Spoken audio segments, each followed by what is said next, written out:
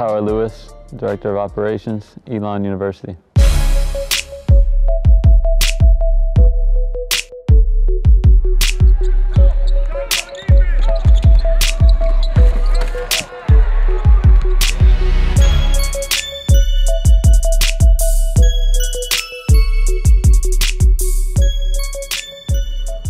I'm Tyler Lewis. I'm 5'11", point guard, class of 2012 from Forsyth Country Day. I felt prepared. I mean, I always play with a lot of confidence. Some say cockiness on the court, but I mean, that's just something I really believed in myself as a player, and I felt like I can compete against anybody in the country at the time.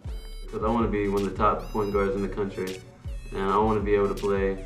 I want to be a McDonald's All-American, so I got to work hard to reach my goal. And I was blessed to have such an amazing brother and a family who really pushed me to become the player I am. It made me stronger as a person, basketball player, and it helped me get to being a McDonald's All-American. It helped me have a good college career. I was always talented from an early age, and growing up in the AAU ranks, playing with my dad with the Carolina Flight. I mean, I think our first 6 years we won 5 of the first 6 AAU state championships. Right. And that's when AAU, I think, was really AAU at the time. When you have a dream from that early stage, and you know that's what you want to do, you know you're going to lose. Like in order to chase your dreams, you're going to have to give up on stuff. Like I was a pretty good soccer player growing up. Had to quit that going into high school.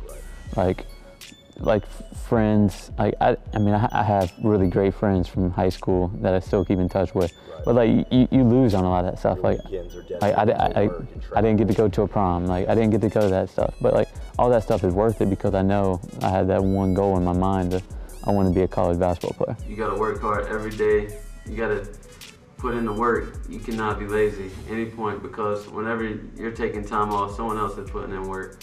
So to be the greatest you can be, you got to put in all the time that you have. I tell you what, AAU is probably one of the best moments of my life. Like you're traveling to different cities. You're able to experience different cultures, different people from different environments. You're gaining relationships that will last forever. Like there's AAU teammates I still talk to today. Like that relationship will never change. First ever team loaded team. I know Andrew came with you. Andrew White was on our team. Frank Mason was on our team. Ajay Baru, Anthony Gill, Jackson Simmons. So we had a great team.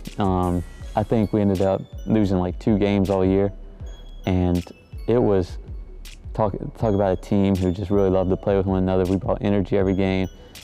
College coaches galore in the stands. We were Under Armour at the time. Now they're Adidas, but like AAU, like we didn't really have a lot of practices, so you got to figure it out on the fly. Yep. And that's sort of like how college basketball is. Like you got to figure things out on the fly. Things are going. Like how are you going to respond to class? How are you going to respond to study hall, weightlifting? All of a sudden you got to go to practice, this, and it's crazy. Ever since I was really little, my dad always told me look up the court, hit the open man, and ever since then, I mean, I would always look forward to passing the ball and getting somebody else the points instead of myself. And just now I just watch like players like Pistol Pete and see what they do, fancy passes, so maybe I can translate them into my game.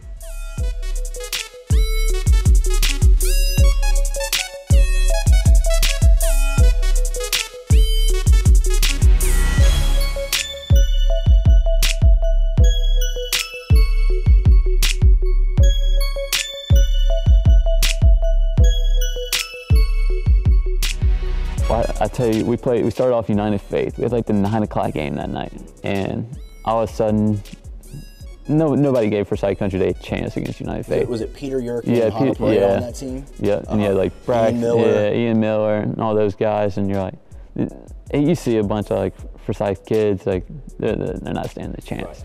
All of a sudden, we come out and we're playing.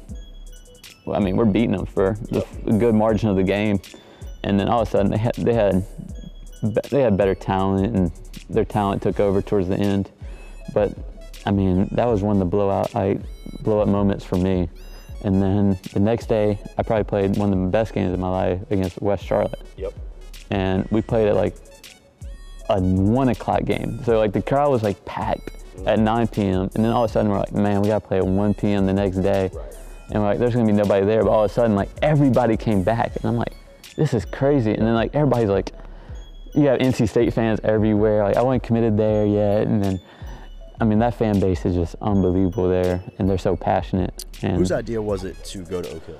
Well, I actually turned it down my junior year, and my dad's like, "What are you doing? What are you doing?" Like I'm like, "Well, I love it here. Like I don't want to leave Craig. I don't want to leave Forsyth." My sophomore year, we almost beat Oak Hill. We were up by 4 going into the Forsyth. Right? With they had Pishon Howard on the team. And Deron Lamb had 44 points against us. And I'm like, golly, like that, like we're not far off. Like obviously, I thought if we had a couple more players that we could have brought in at Forsyth, like we could have been the top powerhouse. Yep. And my dad stayed on me, like that whole going into my senior year. He's like, Tyler, you gotta make the move. You gotta make the move. And I'm like, finally, I was like, yeah, I'm making the move. Like, it's only going to help me in my career in the long haul. I'm able to play for Coach Smith, who I think is the best coach in high school basketball history. It's amazing what he does. I mean, obviously people say, oh, he has the best talent. It's easy to coach. Well, it's hard to coach talent. It's hard to manage egos and that. And he was phenomenal. And he gave me the ball from day one. I had great teammates, and Devontae Smith-Rivera, Jordan Adams, Ike Regbu, AJ Hammonds, so on and so on. Like, great team, 44-0, national champions. Like, I couldn't ask for a better senior year. 3 games that jump out to me that year. We played Emmanuel Mudiay and Preston Wood, Julius Randle. Where was that at? It was at the Hoopah. Okay, yep. Played phenomenal up there. We ended up beating them by like 25, 30 points. The game that really sets it off for me is like the national televised game against Miller Grove and Tony Parker. We played on ESPN.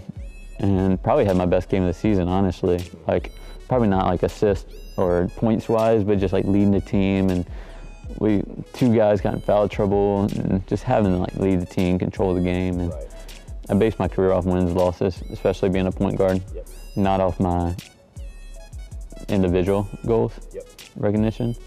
Being able to be a point guard and being able to lead a team. I was always told from an early age, my dad always taught me, a point guard is always judged by wins and losses, no matter how many points you score, assists. If you win a game as a point guard, you're going to get tons of recognition. And that's always what I always had to do. Granted, I had to play different roles in my career as a point guard.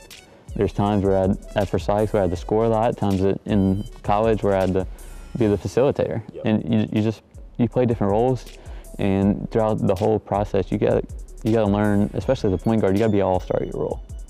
And once you become an all-star at your role, you really become a leader, and you really are able to engage all your teammates and be able to lead not only by example, but vocally as well.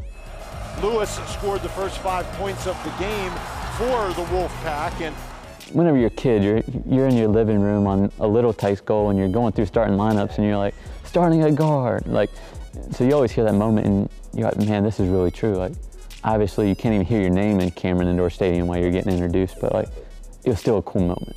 I wouldn't say I was nervous. I was blessed to be practicing besides Lorenzo Brown that whole year. I mean, Lorenzo was one of the best point guards in the ACC at the time. And when you're playing around that, I mean, honestly, I thought Lorenzo was probably one of the best point guards. So me playing against him every day just prepared me to become even more confident and ready for that moment.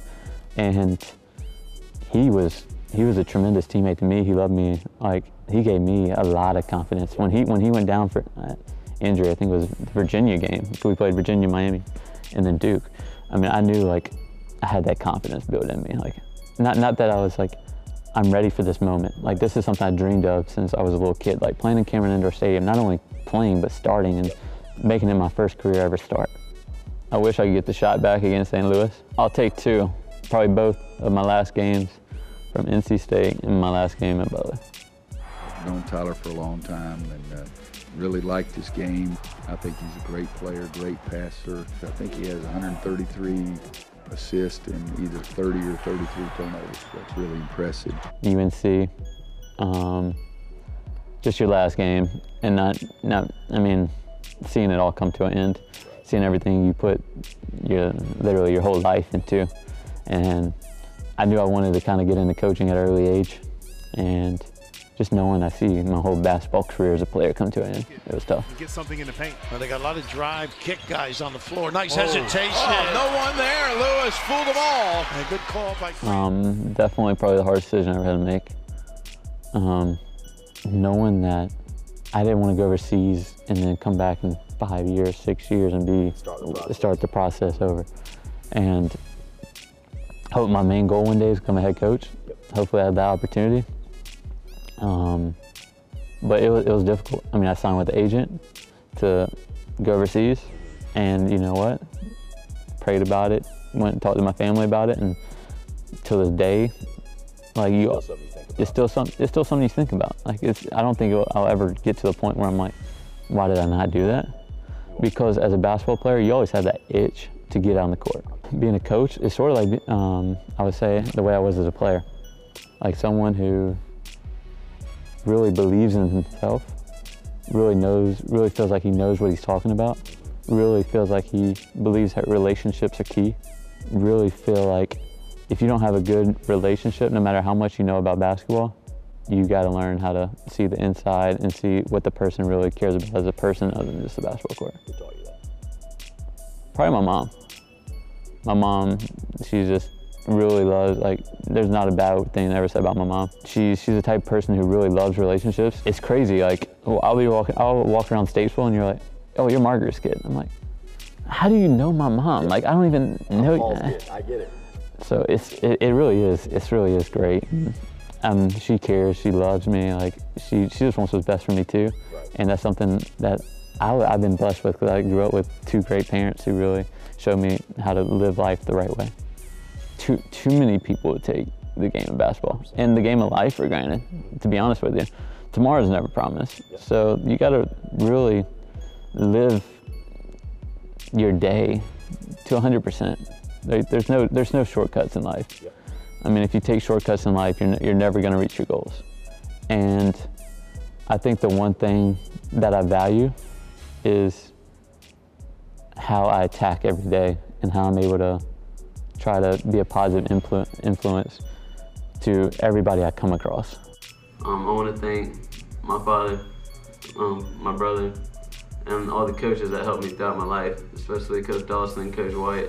I mean, they've been there for me every step of the way. So I want to give a special thanks to all y'all. Well, I feel really comfortable because I'm here with Coach Stragi, who I really believe in. He's one, obviously, a coach who I loved, yep, and someone who I trust, I respect, someone who I'm gonna love for the rest of my life, basically. And he's someone who I look up to, something way bigger in basketball. I believe in what he stands for. He's a go-getter, he's a hard worker, and that's something I know he can. I'm blessed that he had the opportunity to get this job here at Elon, because I know he can turn this thing around. I sacrifice a lot for the game, basically because I love it. But see, I put a lot of time in the gym. I really don't go out with a lot of friends. Don't party, nothing like that. So basically my time stays in the gym. Yeah, I love the game of basketball. It'll never change. And it's something I always love, and it'll never change my whole lifestyle. I go home, watch basketball, and talk basketball. I mean, if you love it, that's where you'll be most of the time.